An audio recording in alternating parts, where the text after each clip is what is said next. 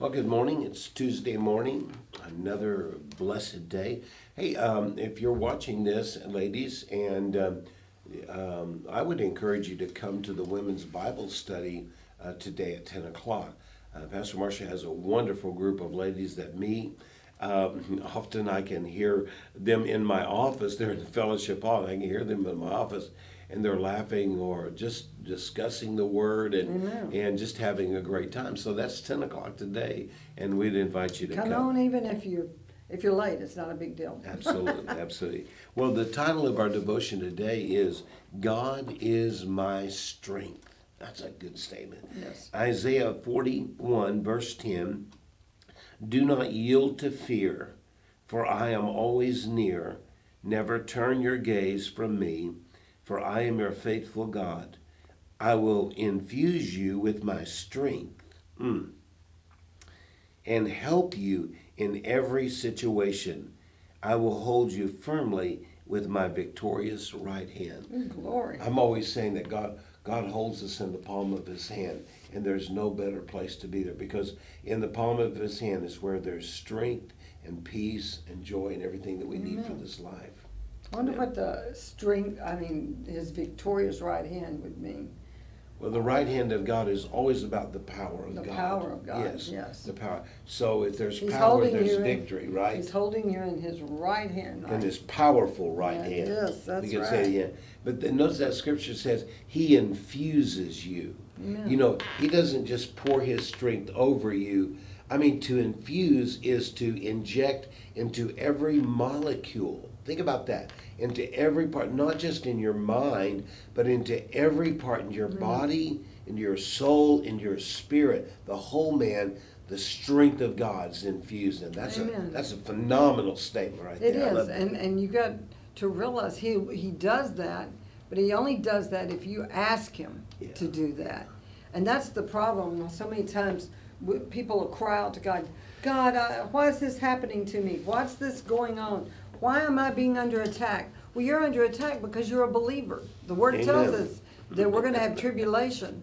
But the Lord says, I am there. All you have to do is call upon the name of the Lord, and he's going to immediately move in on your behalf. Amen. But you know, we have a tendency to want to cry, and in our Bible study we talked about sometimes people just want to feel sorry for themselves. Well, we've all had those days. Oh, we have. We all talked about this.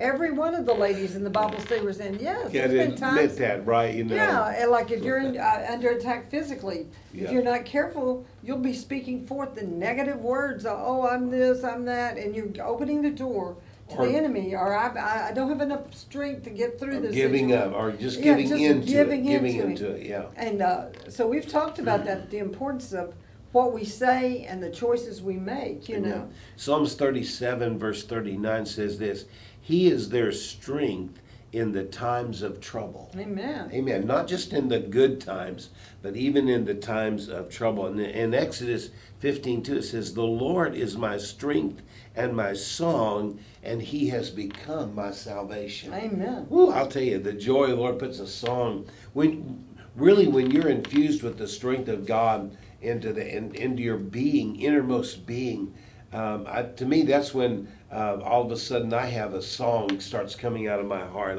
I just love to do that. When you do that, the enemy's whipped. Yes, he is already defeated. If you give in to the situation and feel weakness and not stand strong on the word, he will run over you. Yeah. He will. Psalms 28, let me give you one more scripture. Psalms 28:7, the Lord is my strength and shield.